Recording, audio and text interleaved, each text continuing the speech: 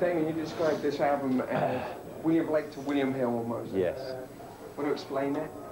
First of all, William Hill. Well, this is sort of William Hill, isn't it? Pubs, betting. We'll go with it. Alcohol. English. Sex. And how about the William Blake thing? And the William Blake is Well, old Will. What did you get there? What Will was good at, you see, is he brought profundity to the masses. He was a great populariser. Oh, I'll take that one again.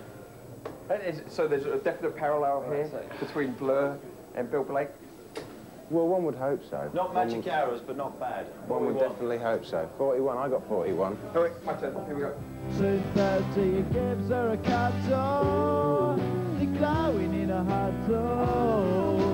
Good night TV, you're all made up, and you're looking like me. Outside, don't want to be alone. We wear the same clothes 'cause we feel the same. 'Cause we dry lips when we say goodnight. Another century, oh, it's not special. A lot of the album is sort of inspired and loosely based on Martin Amos's book London Fields. Ah. So Keith, who was an avid arrow player. Avid arrow player. Portobello Road. Yep, which is where I live. So it's all part of my life. So it was more of a feeling, just sort of something. It's an ambience. I mean, it's hard to recreate it in Toronto, but this is a good start. This is the most at home I've felt since setting foot on this fair continent.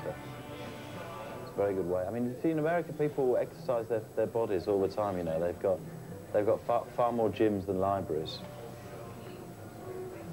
And it's literature that address this. It's literature that has influenced you all the way from. Well, you should exercise your body and your brain at the same time. Yeah. You were sort of coming off a moderately successful album with. No, a spectacularly unsuccessful album, but a critically acclaimed album. 34, commercially mediocre. So was the pressure on to make money here, to stay with the label, to actually continue as a band? I don't think we've ever sort of concerned ourselves with making money. Right.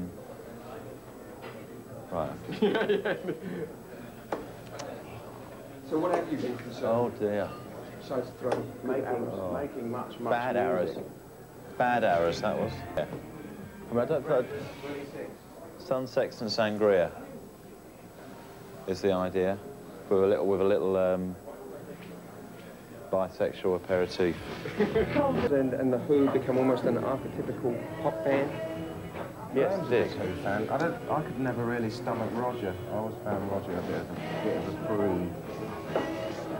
But they definitely had some good tunes, those boys. And what is it about Britain of the pop 60s that fascinates you guys? I don't think it's really. I don't think it's exclusively that at all. I just probably the music, but the actual culturally, I think it starts sort of in Victorian Britain. Actually, I want to be specific. It's the music hall of the late 19th century that we find interesting. You know, the sort of. I think we're always interested in any sort of cultural point that marries sort of good tunes and alcohol. You got it. Good man. You had you too. Thank you, gentlemen. You were answering the question. Absolute float that was. So why'd you call the album Parklight? You don't want to talk about it. Why'd you call the album Parklight?